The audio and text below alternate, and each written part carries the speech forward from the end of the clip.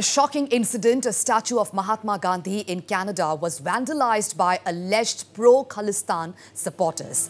The 5-metre tall statue of Father of Nation, located at the Vishnu Temple in the area of Yonge Street and Garden Avenue in Toronto, has existed for over 3 decades. However, latest visuals showed offensive words sprayed on the base of the statue.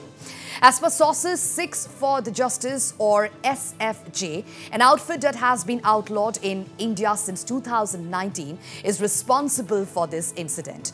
It may be mentioned here that India has expressed its deep anguish over the desecration of the statue and has demanded a probe into the vandalism.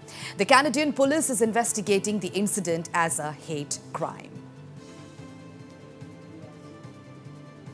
And taking to Twitter, both the Consular General of India in Toronto as well as the High Commission of India in Ottawa has dubbed the vandalism a hate crime and urged the Canadian authorities to punish the miscreants.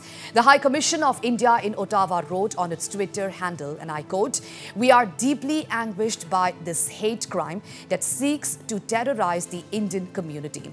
It has led to increased concern and insecurity in Indian community here. We have approached the Canadian government to investigate and ensure perpetrators are brought to justice swiftly," unquote.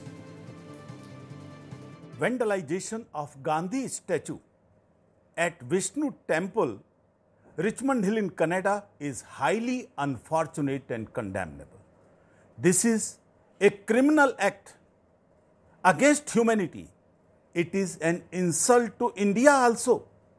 Gandhiji is considered as a national pride for India.